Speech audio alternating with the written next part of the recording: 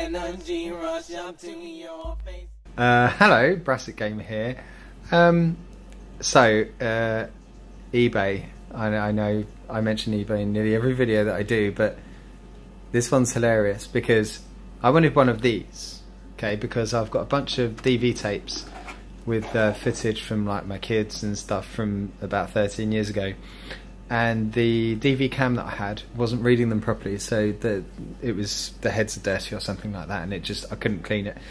So I thought either the tapes are degraded, which would be odd because I wouldn't expect all of them to be degraded, or it's just a crap DVCAM. So a neighbour very kindly lent me this, and I tried to get something similar on eBay. I found something for £10.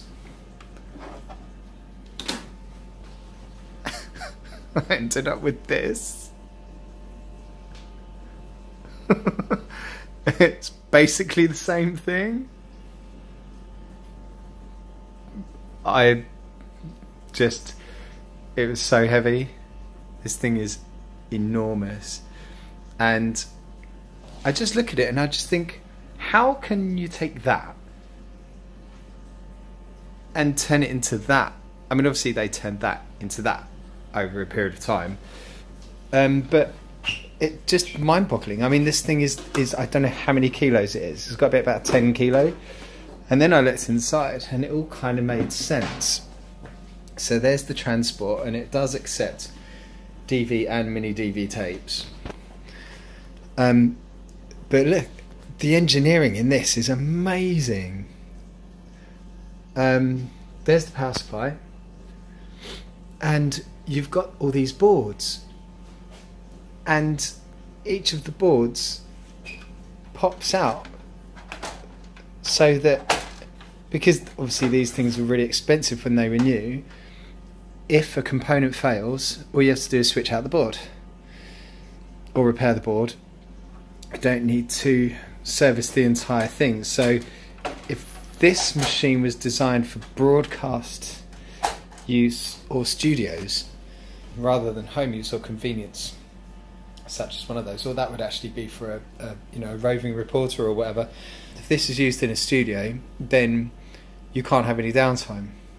So it doesn't go as far as having redundant components, but certainly you switch it off, you take off the top, which is 4 screws, pull out the board, whack in a new one, and Bob's your uncle. It's working. Although this one is not actually working properly. It did say on the listing that it was spares for repair, but it was saying that there was an error coming up, but actually there's something wrong with the transport because it's not accepting a tape. I shouldn't have to push any harder than that for the tape to be accepted. So I'm imagining there's probably a quite detailed service manual on this online, so I'm going to see if I can get hold of one. But I don't know, this is really nice. I really like this, just in terms of its beastliness. I mean, it's gigantic. But the joke is, right, where the reason I wanted one of these was to use Firewire to transfer my tape into iMovie on my Mac, right? And then I can do the processing on my more recent laptop. This thing doesn't even support Firewire. I didn't think such a situation was possible because it's DV. I'm just astounded. I mean, you've got, all of the really professional outputs and inputs. I mean, it's got S-video, but Jesus, who wants to record from DV onto S-video? I don't know, maybe you can get a converter. You can get like a bridge that goes from SDI output, and there's a digitizer bridge which would plug into Firewire, but they're quite expensive. So yeah, I'm gonna have a go at fixing this. Hopefully it will go better than the last one, which was just really annoying. But I'm just glad that I've got my tapes backed up now.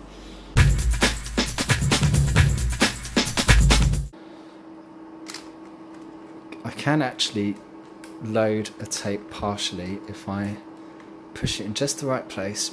I have to be quite firm though. Here we go.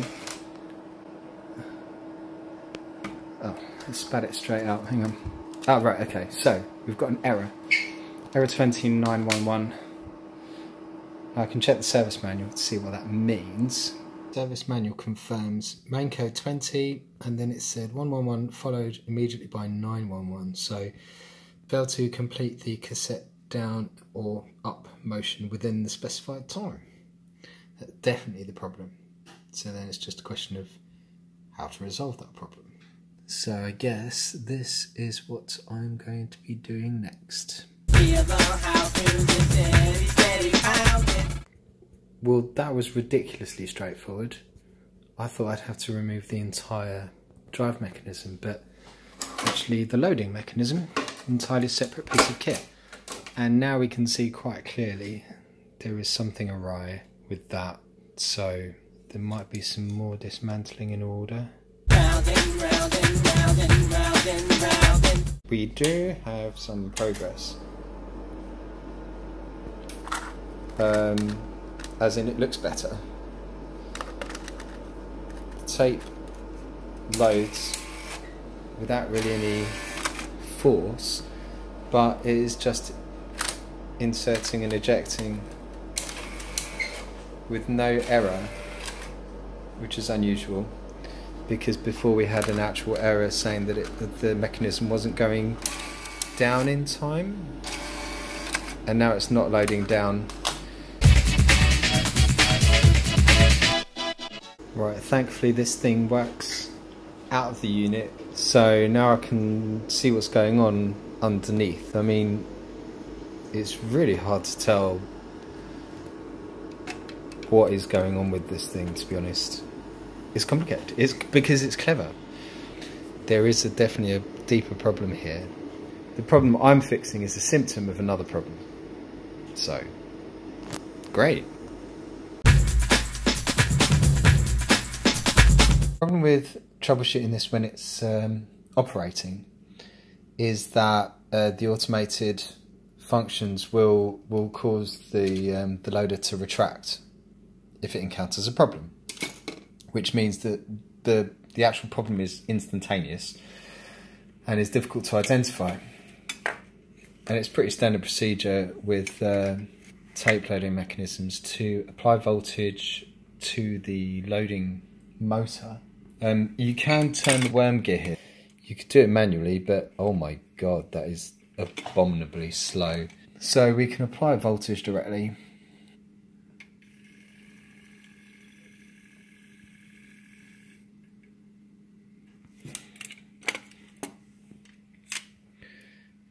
This, bewilderingly, is preventing the loading mechanism from dropping. This has been doing my head in. I've just been looking at it, just like staring, like why doesn't, why, it's, yeah, but I worked it out. This part follows the rails into the down position. It's not up because it's upside down. And this stays. This pushes that. But this ain't moving. And I worked out why. Because this plastic clip should be on top. So all I have to do is pop that out here and then it should move. And it's going, and it's, oh, I let go. And the voltage isn't powerful enough to move the mechanism anymore. That's annoying, so I'll just turn the worm gear. And there it goes. Yes!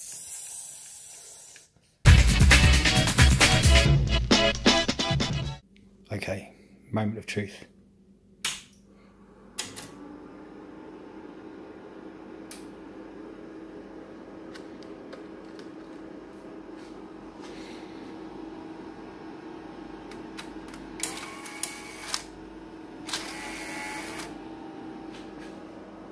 shit. Round and round and round and round and round and I finally found the root cause. I was unhappy about this thing flapping about so much anyway, because the lever for the mechanism that stops you putting in the tape when there's already a tape in there was popping into this hole, and that's what was getting stuck, and that's why it was all going wrong. This little rod, this little pin, is missing its retaining clip. So I don't know where that's gone. I found this on the side, so maybe, I don't know, maybe it's around somewhere, or maybe it wasn't there to begin with. But I'm definitely going to need to pop that back on so that it works properly. That's why it didn't load. So I'm not a complete idiot after all. And it's not completely unsavable after all. So fingers crossed. I think I may have found a solution. This thing had a little thing on top with a hole in it, and I just saw it and I thought, that looks about the right size. So I snipped it off, tied it up a bit and snapped it on, and it's staying, but I can pop it off with my finger. So what I'm thinking is, if I put the soldering iron on it, melt it a bit, that should seal it in, and then we'll test it and see if it works. Okay, so that seems to have worked. It's not coming off as easily as it was before, but it is spinning freely and there's enough clearance. So let's put it in and see how it performs. Moment of Truth Part 2.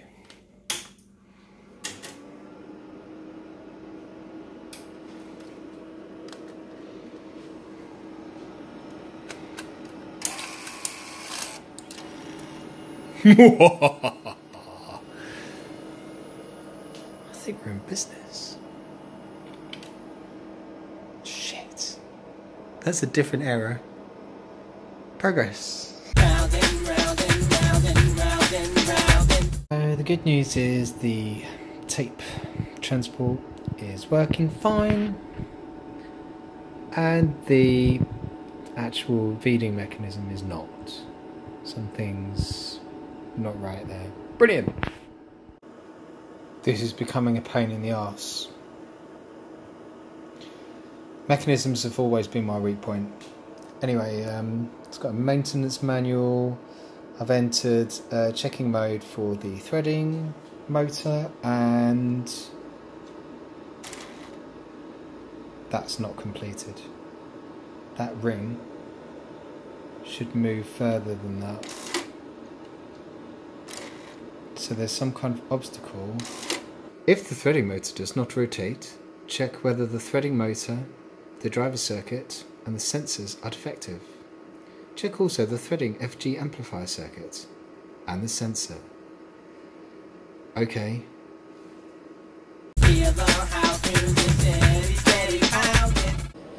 Right, I've checked the voltage and amperage of these terminals which control the motor for the threading mechanism, and they read good.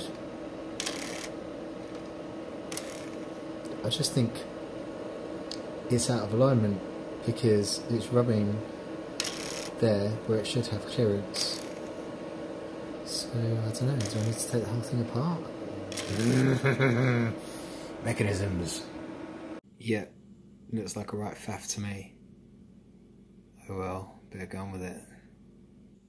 Well, there's absolutely nothing wrong with the threading ring itself. Nothing has fallen out or broken off when I've taken it apart, so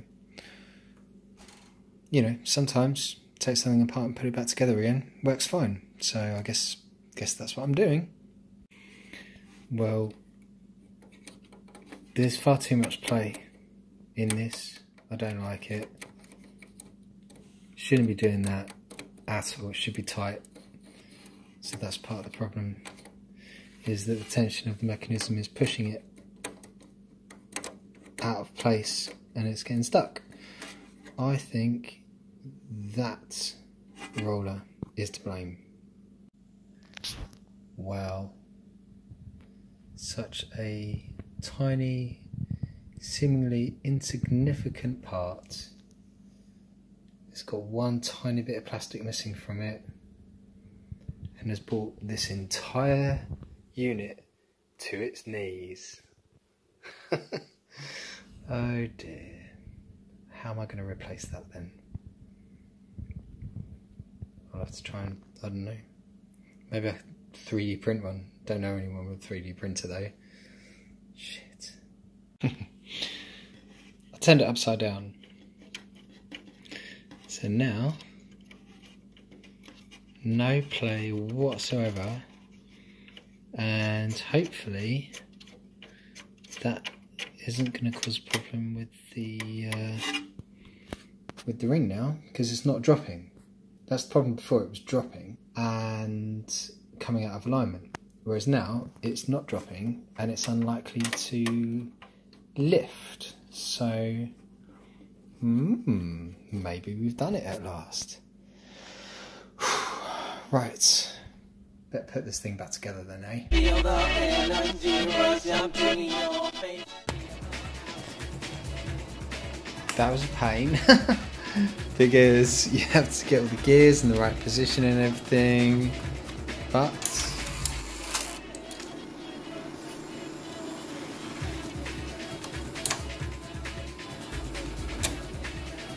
that's pretty awesome.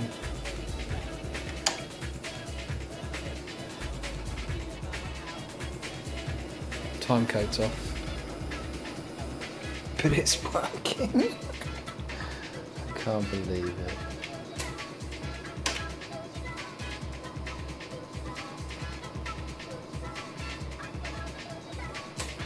Anyway, that's how you fix a DV deck. Never again.